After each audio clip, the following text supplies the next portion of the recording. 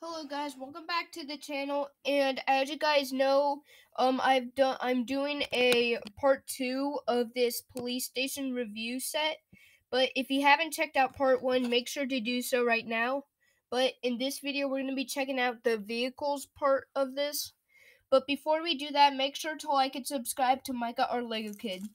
So, anyways, first off, we get Daisy Kaboom's truck, and on the front shield of it, it has that Bulldog logo too. It also has Ring Kaboom in letters and numbers too. And there's actually plenty of space to seat a person. And for the back shield, it has that those two curved pieces. And you can store basically anything back here like treasure. And not only that, for the van, I think the van is really cool because on the back of here, if you open up these two doors, you get plenty of space to seat two bad guys back here. And on the top of here, you get a automatic police siren from last year, if you can hear that. But yeah, anyways, that will keep flashing for a few. And for some reason, these side view mirrors come down and up too. And there's also a jail cell bars on the side of here too.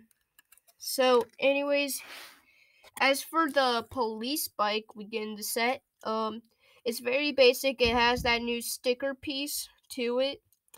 And if you don't put the stickers on here, it'll just be all plain. It'll just be a white plain motorcycle. But yeah, other than that, we get this cool new drone for this wave. And I think they also use a new piece here too. It's that new piece. Um it's rather gooder than the other ones back then.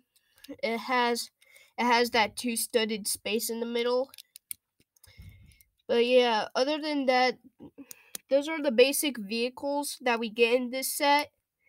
And that's pretty much all to conclude for this part 2. But anyways, before we conclude, make sure to like and subscribe to my Lego Kid. See ya.